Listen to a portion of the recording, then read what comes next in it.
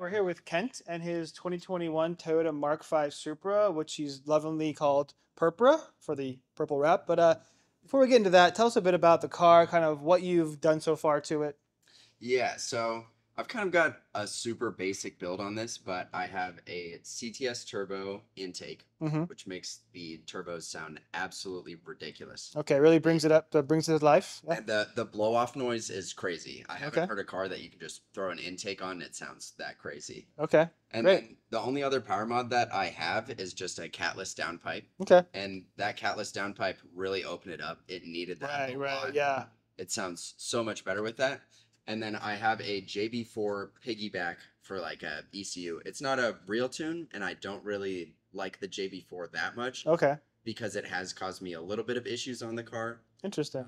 But I have a locked ECU since this is a 2021, Right. so I can't do a You tune. can't crack it open yet. Yeah, without voiding the warranty. Well, I'm out of warranty at this point, but Okay. I have to ship the ECU to Finland Oh, to okay. get it unlocked. To Finland. Okay. Wow. Interesting. Yeah, That's there's quite a only journey. one company that can do it, so those are the only ones that you can do, and then you can get a real tune after that. Oh, got it. Okay, great. All right. So tell us then a bit about, you said you wrapped it. The car originally came in what color? So this is silver. Okay, silver. Yep. Oh, there we go. Underneath. Silver here. Okay. Yeah. Started life as silver. The silver was a little bit boring, so I kind of wanted to spice it up a lot. So I did this purple wrap and then the livery over it, which I did with the company that I was previously working for.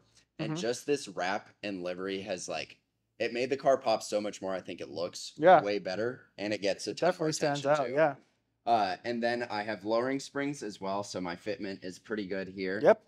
And then I'm on variant wheels and Nitto NT555 G2 tires. And so, how did you decide to choose the variants? So I was actually working with Variant at the Oh, time okay, with a great. production company, and I really liked the wheel options that they had as well. I think they look really good.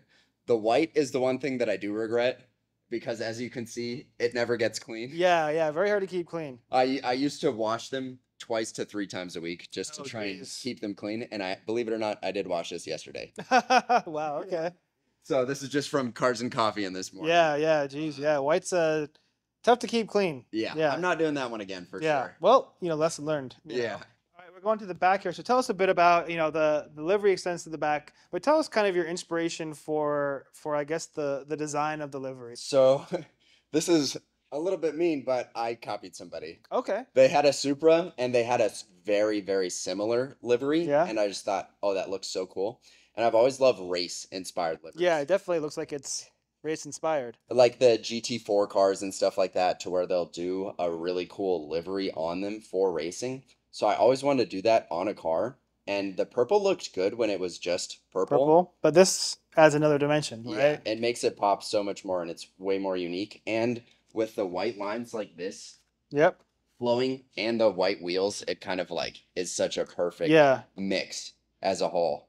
And then in the back here, you said you have done a little something to the back. Yeah, I have just this little carbon fiber duckbill spoiler, and this is just on by 3M tape, which I'm kind of I'm very surprised it is Okay. on this long, but it definitely adds a little bit. I would like to do a full wing on this car because I feel like that would definitely add to the Yes, presence of it, definitely.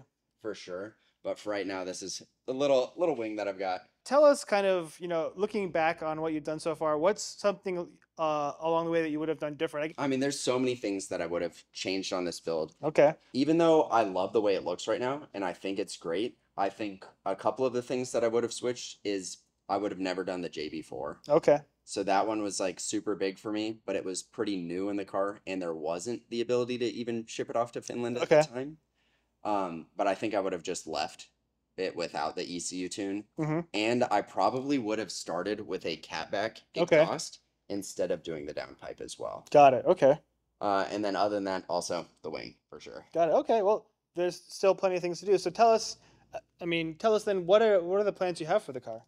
So I would love to do the wing for Yep. sure. I think that I would probably want to redo the livery and wrap on this car because I've had it for a while. Uh-huh.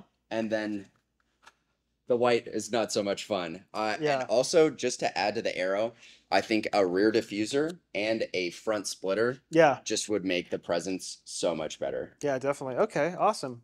Well, we're excited to see what you do with the car, and thanks for coming by. I appreciate it. Of course, thank you.